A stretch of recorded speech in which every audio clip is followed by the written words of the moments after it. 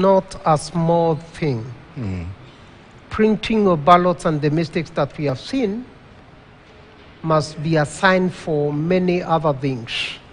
First of all, in this country, we have never had anyone punished for electoral offenses for mismanagement of elections.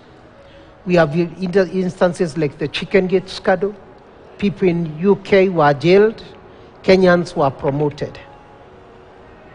We have got other instances where people breach the law, where electoral commission officials breach the law, but there is no punishment for anyone. Now, when you see the printing of ballots having such enormous mistakes, it's not only negligence, but we must also get deep and understand how procurement was done. Was there money that was changing hands and therefore you overlook quality control?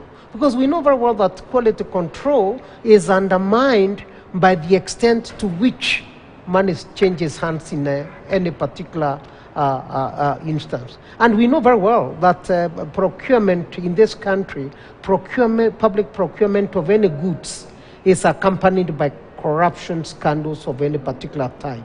And corruption scandals means that also you cannot play oversight because you have already done something. I'm not imputing any improper motives, but I'm saying this negligence should not be taken for granted. Negligence. Professor, he calls it negligence. What do you call it? It's bigger than negligence.